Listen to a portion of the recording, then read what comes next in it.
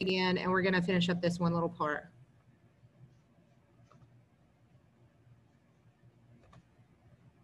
All right. So some of the most interesting, blah, blah, blah.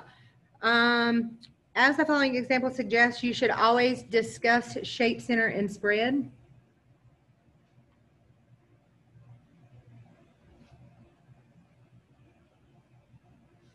And possible outliers whenever you compare distributions of a quantitative variable.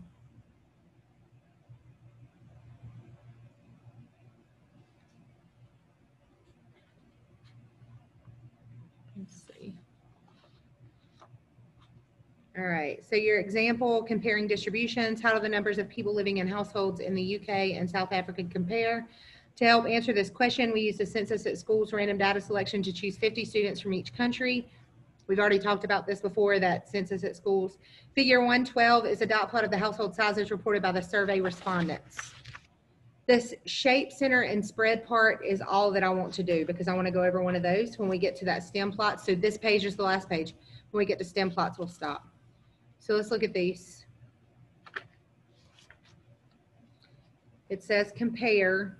So anytime you want to compare, you want to write a paragraph.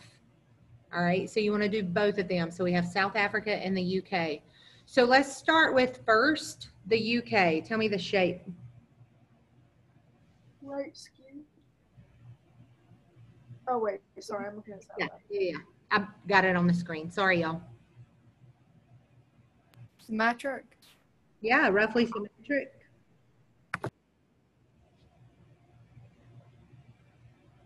One more thing. What else do we need to include? It's unimodal. All right, so then let's look at South Africa, which is the top graph. What is it? Right skewed. Yeah, don't forget to see this little point out there which pulls that data. That's what makes it do that. So it's right skewed, but what else?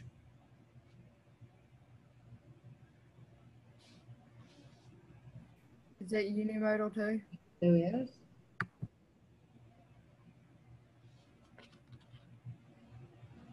All right, so where do you think the UK center is?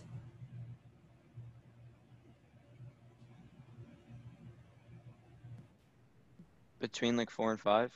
Yeah, and they say that it's at 4. We'll find a definite eventually. What about South Africa? Here's a good way to do it, guys. Like, especially if they're not telling you which one to use. So you can mark off 1, 2, 3, 4, 5, 6. 1, 2, 3, 4, 5, 6. 1, 2, 3 would get you in the 4. 1, 2, 3, 4, 5, 6, 7. 1, 2, 3, 4, 5, 6, 7. 1, 2, 3, 4, 5. 1, 2, 3, 4, 5. And you can see where are the dots left. They're left in the 4. So if you did it over here, we would mark out that one and one of these. Then we have 3 more in this category, so we're going to mark out 3 more. Then we can do 1, 2, 3, 1, 2, 3, 1, 2, 3, 1, 2, 3, 1, 2, 3, 4, 5, 1, 2, 3, 4, 5, 1, 2, 3 left in that one. So then 2 and 2, and then I'm going to mark out 3 and 3. So where are the numbers left? Where are the dots that I didn't mark out? 5, 6. I marked out all of the 5 and left 6s. So these 3 right here are the ones that I didn't mark out. So your center for this one would be at 6. So right now we don't know how to calculate mean and standard deviation and stuff like that. So we're just going by the median, okay? So then your spread, what's your UK spread? So that bottom graph goes from where to where? Is it 2 to 6. 2 to 6. What about South Africa? is that one 3 to 26? 3 to 26. Very good. And what are some possible outliers? Does the UK have any outliers? No. No. Looks like none. Doesn't mean there's not any, but there's not right now. What about South Africa? 26. that the only one? 15. Would 14, 15 15? could possibly be an outlier. That's why we say possible. We have a way to figure that out soon, okay? Notice that we discussed the distribution of household size only for the 2 samples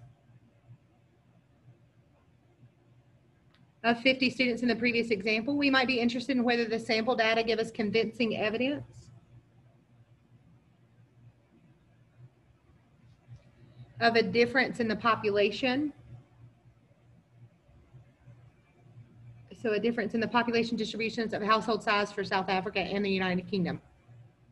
We'll have to wait a few chapters to decide whether we can reach a conclusion, but our ability to make such an inference, you're going to keep seeing that word pop up. Later will be helped by the fact that the students in our samples were chosen at random. Remember, I told you you're going to keep seeing that because that makes it a good experiment. All right, that's where we're going to stop. I'll load these notes and I'll put the 2 videos up for you guys. I'm gonna stop the share.